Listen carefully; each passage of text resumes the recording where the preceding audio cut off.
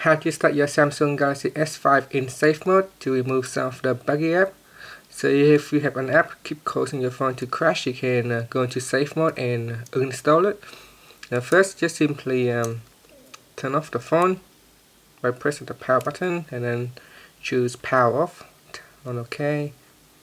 And now we just wait for the phone to shut down.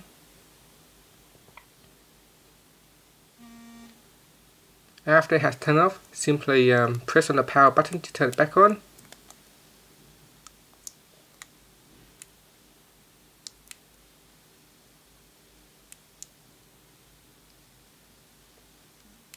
Once it's turned on, press and hold to the volume down key. So it's just continue to hold onto the key.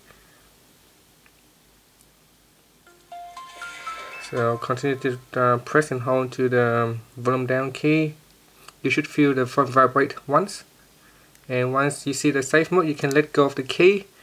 And here you can see I'm already into safe mode. And in safe mode, you can go into apps. So just move that, apps, settings.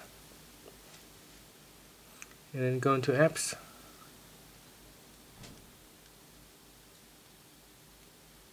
Oops, we can see there's an error there with the chat on applications.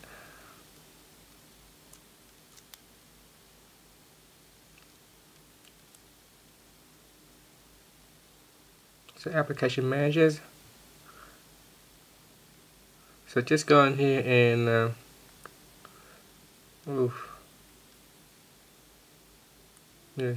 just go in here and remove the uninstall the apps that you don't want to use. Thanks for watching this video. Please subscribe to my channel for more video tutorials.